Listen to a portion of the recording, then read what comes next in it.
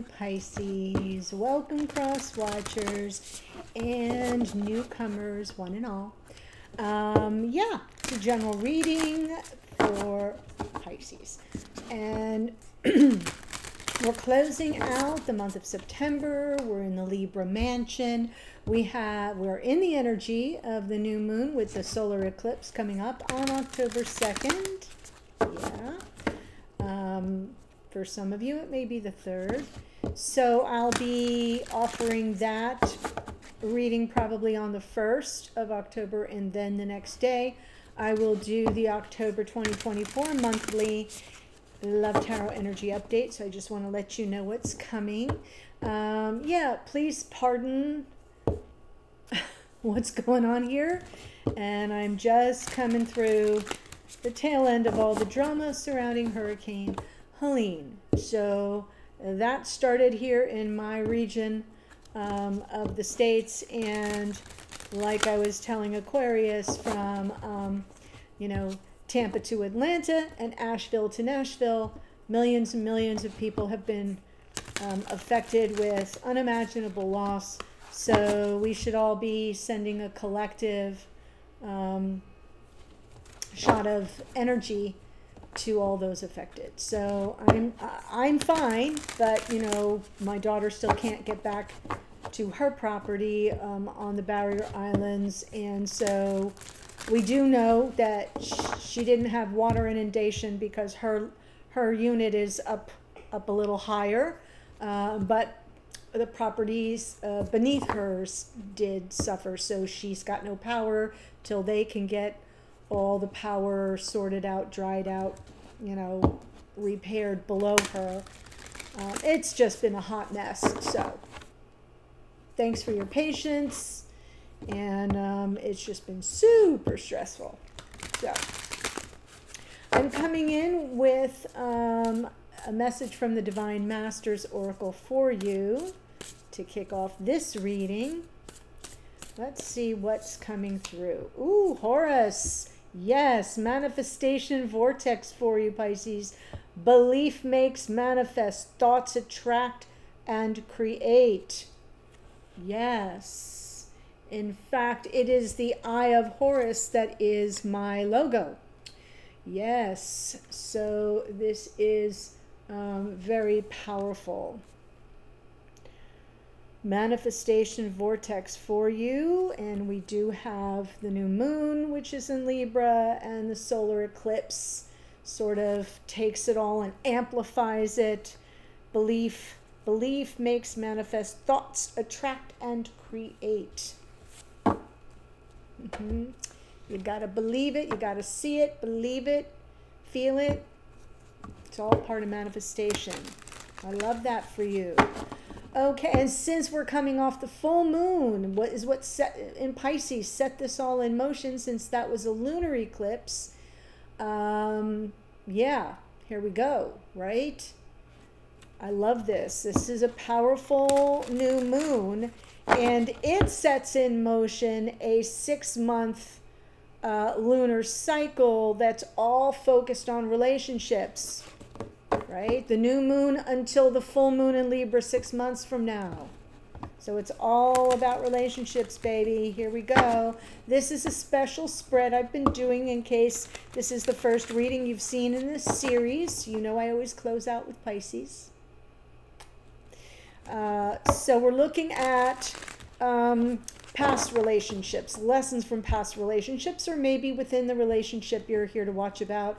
The baggage you may be carrying, what you need to release, what's blocking you, what you might need to forgive, and self-love, what you need to work on in specific.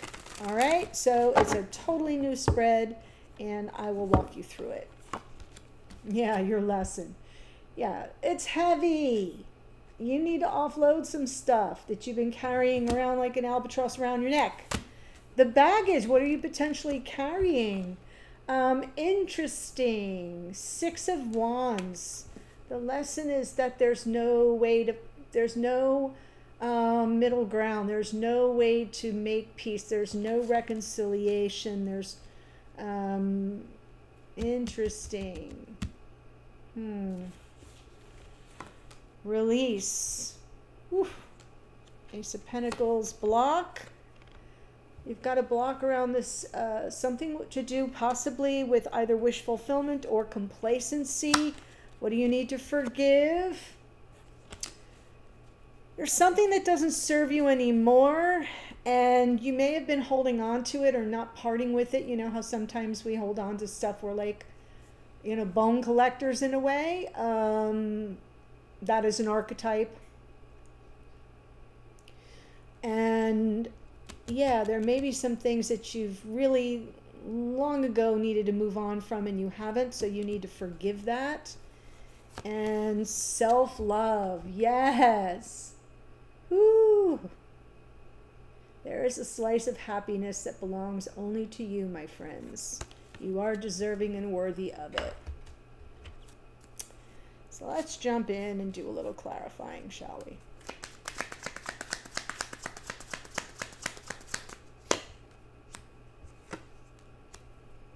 Oh, that Ace of Pentacles again.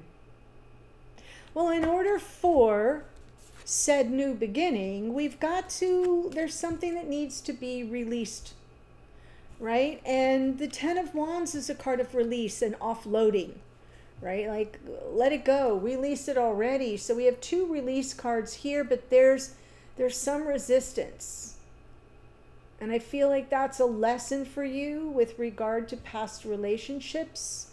Maybe there's you have some difficulty, you have some resistance to releasing something, and it maybe gets in the way, holds you back on some level.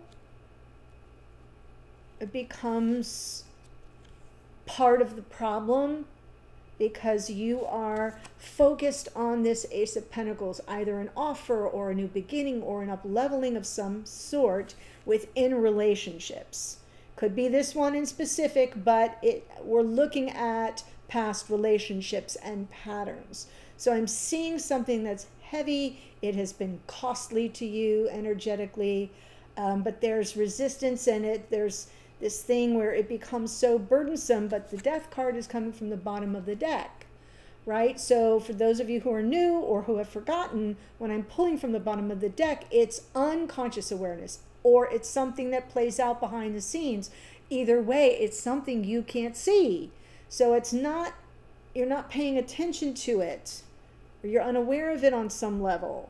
But the Death card usually is about release so that you can have the growth, change, and transformation that is needed to kind of grok the lesson. So we've got some baggage here in the form of the Six of Wands. What are you potentially carrying around from these relationships?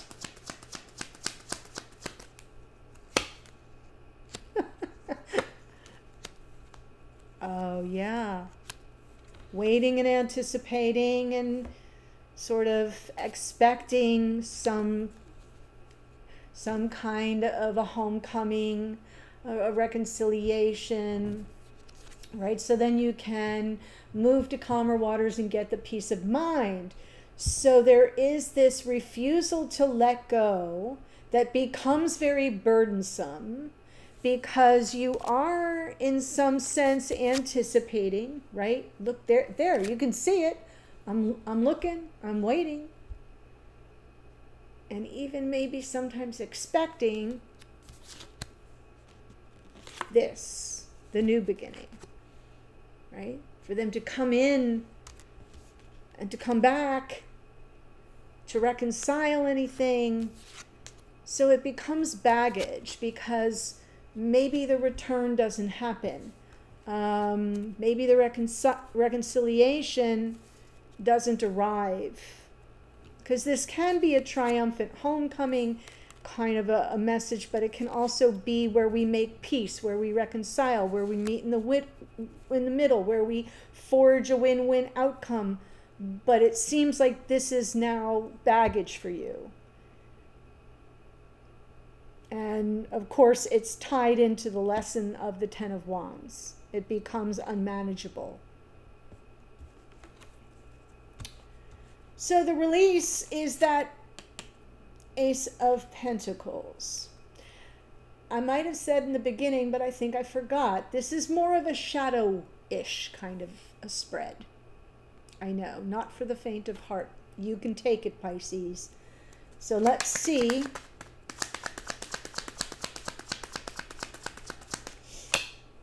Oh, yeah, it has kind of eluded you. I feel almost as if there have been promises made that have not been kept.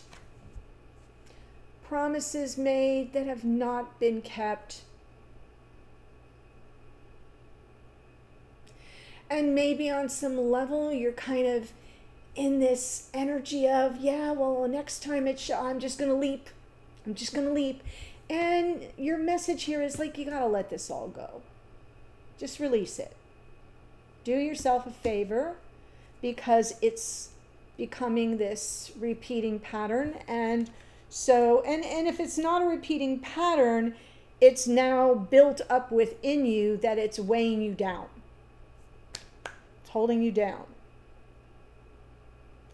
And the block is that there's some complacency involved somewhere along the way. Someone that is not either taking the action or making the offer or doing the up-leveling. Whoever that is, it's probably not you, right? And so there's the absence of wish fulfillment. But it's a block because you're still anticipating it, you're still waiting for it, even half expecting it. So you're being guided to release this.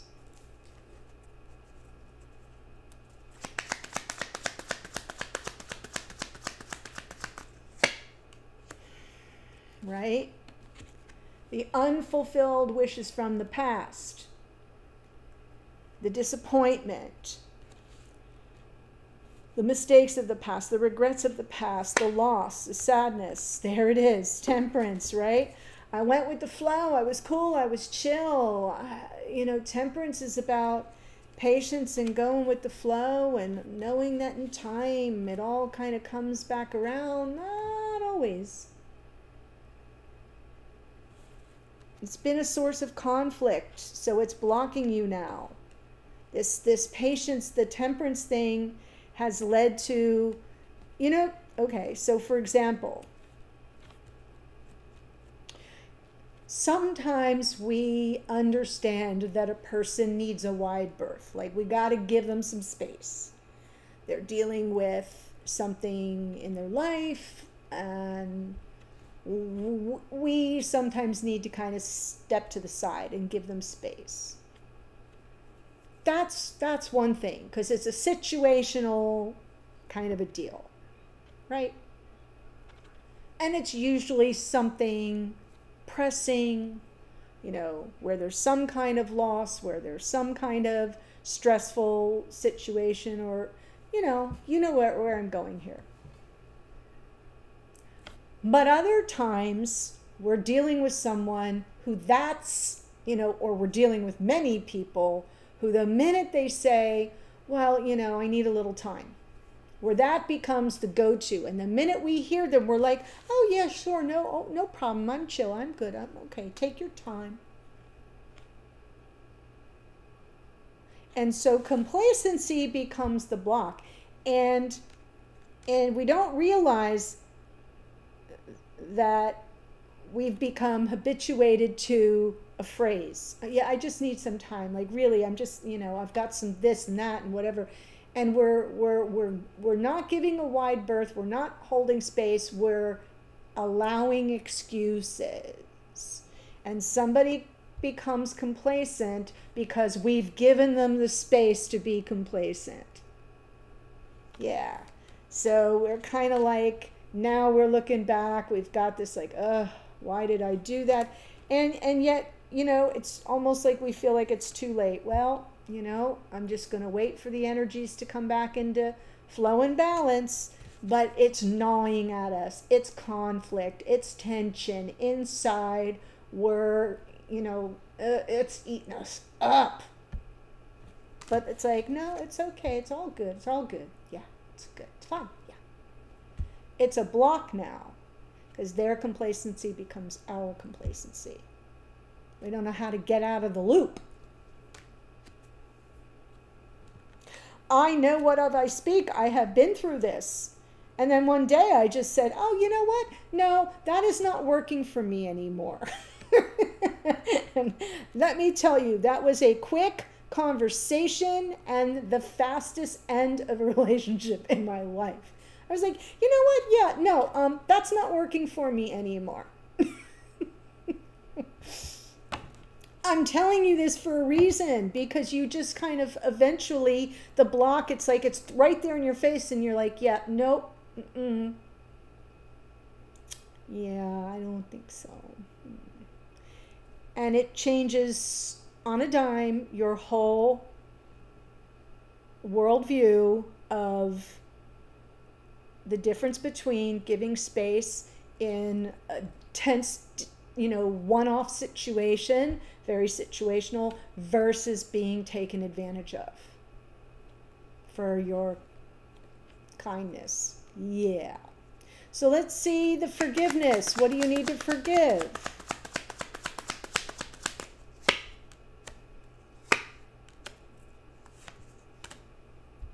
Not walking away from the person who's taking advantage of you, right? There you go.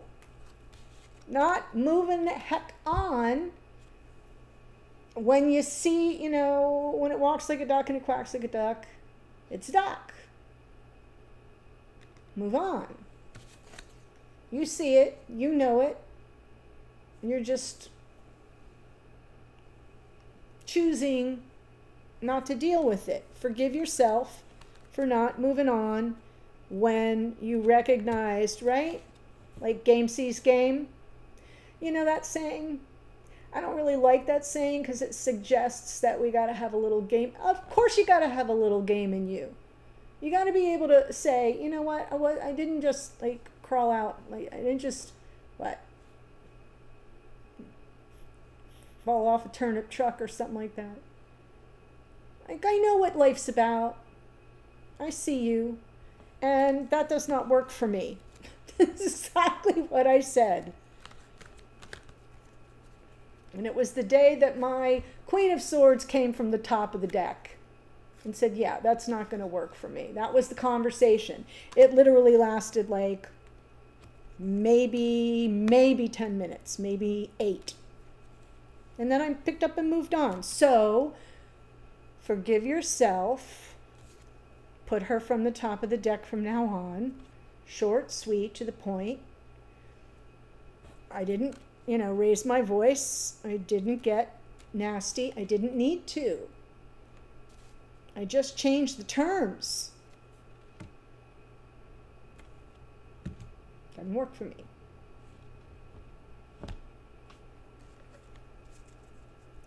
And the self-love then makes sense. I'm free. Right? Oh my gosh. Wow. Woof. Happy days.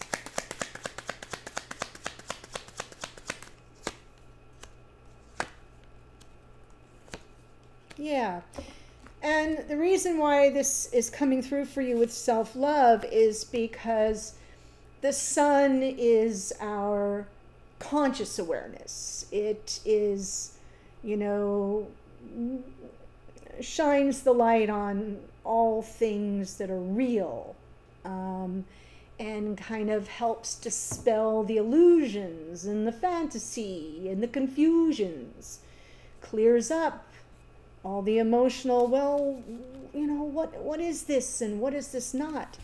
And the Page of Wands here, I feel like it's kind of, getting the spark back, getting a little joyful, finding the passion. I don't think it's a person. I think it's an energy.